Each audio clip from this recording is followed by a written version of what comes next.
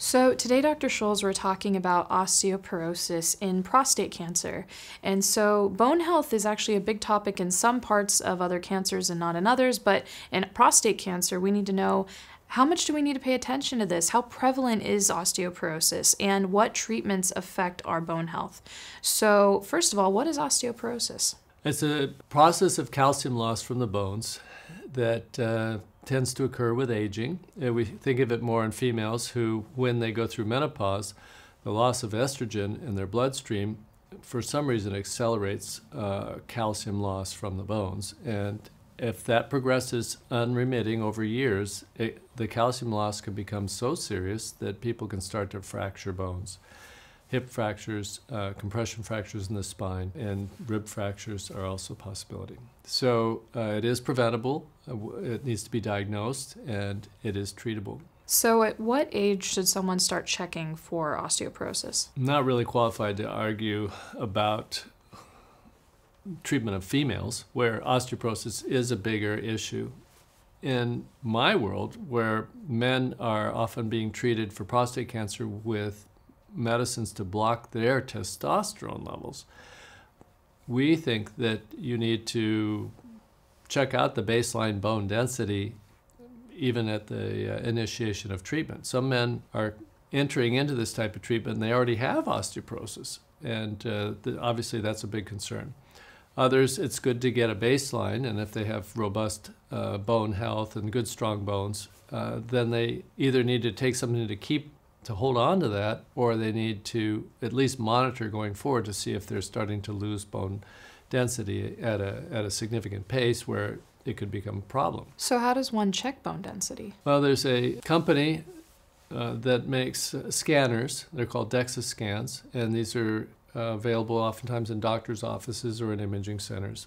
And they will profile your bones. Usually they look at the hip and the spine and tell you, compared to a 30-year-old male, have you got depleted calcium from your bones? And of course, elderly people tend to have somewhat depleted calcium, 50 to 60-year-old men, but there's a certain degree, or two to 2.5 standard deviations off the median for a 30-year-old. You start worrying about spontaneous or fractures occurring that shouldn't be occurring. If somebody does get a DEXA scan and they do see a depletion in their bone, is this a conversation that they should have with their oncologist, their primary care physician?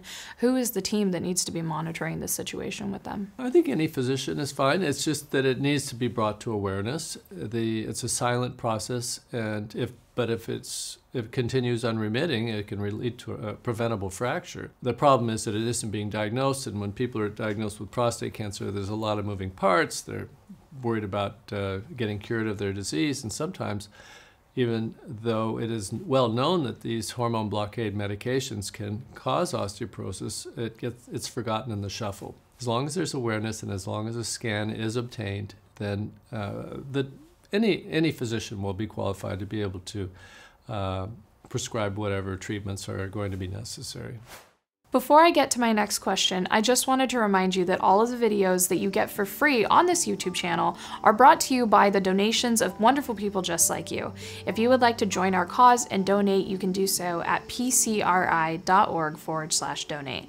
Now back to our video on osteoporosis.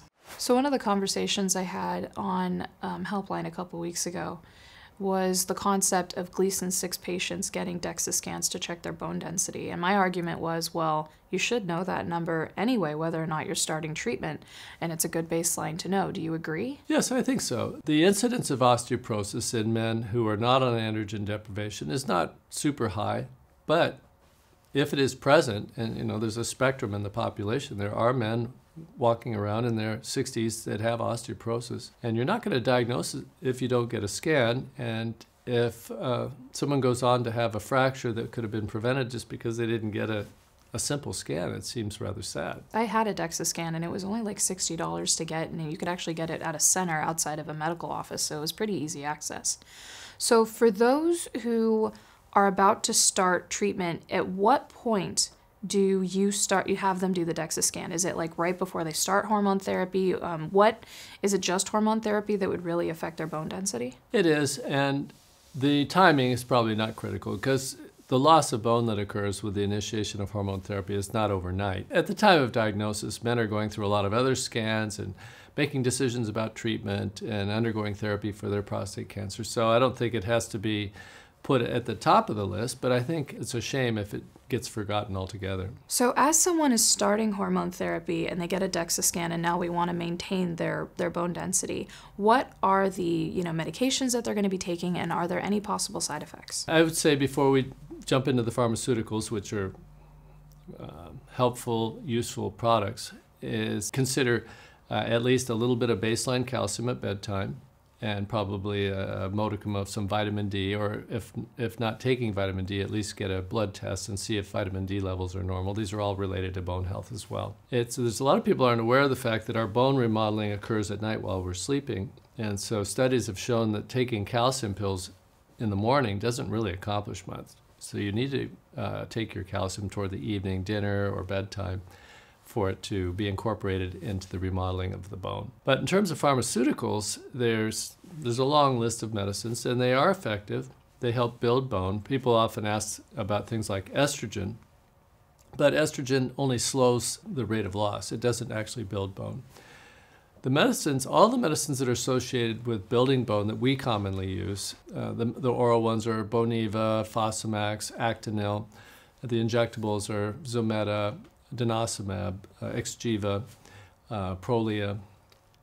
They all have a potential for causing problems with the jaw in various ways and at various risk factors.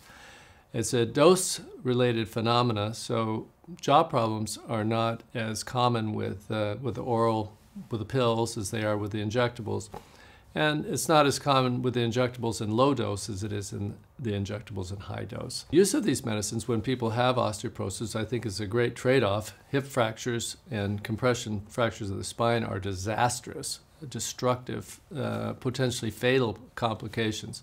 So taking some risk from a medication is certainly justified, since you can control those risks by dosing. Products that we have at our fingertips to implement, to prevent, or to correct osteoporosis are effective, but they do potentially have some side effects. So what specifically could go wrong with the jaw, and is it reversible if it does happen? There's a lot of remodeling that goes on in our jaw, apparently because of the constant use of the bones and the pressure on the teeth when we eat things and chew. And I guess that is why this area becomes more susceptible to it's sort of like a bone overgrowth phenomena. And if this becomes excessive, the bone overgrowth can actually erode through the gum and become visible uncovered bone there in the mouth, which then can get infected and can become painful. If it is not treated in a timely fashion, it can lead to loss of teeth. People that are embarking upon medications should have regular dental checkups, and they need to be prudent in terms of how much of these medicines they use. And to answer your question about recovery, when the medications are stopped, it slowly reverses. So after treating so many men with hormone therapy over the years and giving them these types of medications for their bone health, how many times have you seen osteonecrosis, and how rare is it? Is it super common, and what can they look to? I've seen it often enough to be concerned about using full dose Xgeva, the generic name is denosumab, on a monthly basis, as it is prescribed if you look at the package insert. I'm not sure of the exact incidence, but it is, when it occurs, it's very memorable and it's very problematic. And for that reason, we have shied away from using it on label on a monthly basis, and we typically administer the Xgeva shots every quarter. For people who are just being treated for osteoporosis, they're being given much smaller doses, perhaps Prolia shots, which is half of an Xgeva shot every 6 months, or they're taking a medication, and the incidence of osteonecrosis in those individuals is very rare. So I've had a couple conversations with patients wondering if exercise can increase bone density, like weightlifting and things like this, to help with these types of situations, and especially in hormone therapy. It certainly can. You run into all kinds of people in my world, and I have encountered patients that were terribly concerned about the possibility of side effects from pharmaceuticals and embarked on rigorous weight training protocols to try and forestall osteoporosis, and it seems like it works pretty well. The degree of intensity is intimidating, though, the type of exercise that these people have to do. But some people are capable and willing to do that, and I think it is effective. So I've seen Exgeva used in, you were talking about Exgeva being used as a high dose and then Prolia being the low dose. Where does that fall when it comes to insurance and the concept of using it for, cancer versus bone density? Exgeva shots, which is the high dose denosumab, to treat bone metastasis is only going to be covered by insurance, and these are fairly pricey products, in men that have proven metastatic disease in the bone. So that's a subgroup where high-dose denosumab is used, and that's where we face a higher risk of osteonecrosis if the medicine is used on a monthly basis. Low-dose denosumab, Prolia, 60 milligrams given every 6 months is much smaller dose and is only approved for people to correct osteoporosis or to prevent osteoporosis in people that are taking hormone therapy. The insurance companies, where they're paying for these and where they're not paying for these, kind of drives the storyline, and I think it's appropriate. I think they are covering it where it needs to be covered, and these medicines wouldn't be covered. For instance, you're not going to give high-dose denosumab, which is called Exgeva, to someone with osteoporosis. It's only for people with bone metastasis. So today we talked about osteoporosis and prostate cancer. Now we talked about it within the context of hormone therapy, but for those of you maybe who are in Gleason 6 situations, or maybe you're not taking hormone therapy, go ahead and get that DEXA scan. Your bone density is a really important number to know.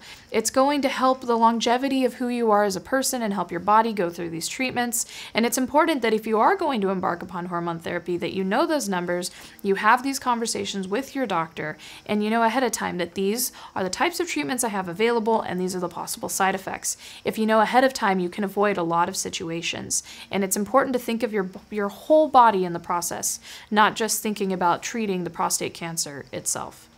Please remember that we are here to help. So thank you so much for watching these videos. If you would like to visit our website, PCRI.org, you can do so, but also know that there's a helpline available there. These are men who have had prostate cancer and they know a lot about it. They've been trained by our medical oncology team and they can help you with your specific case. What they do is they give you information and help you research so that you can have better conversations with your medical team and have a better outcome for yourself. You can visit and find out more at PCRI.org/helpline. Please remember, you're not alone. I hope you have a great week, and subscribe to the channel if you have not already subscribed. There's new videos just like this coming out every week.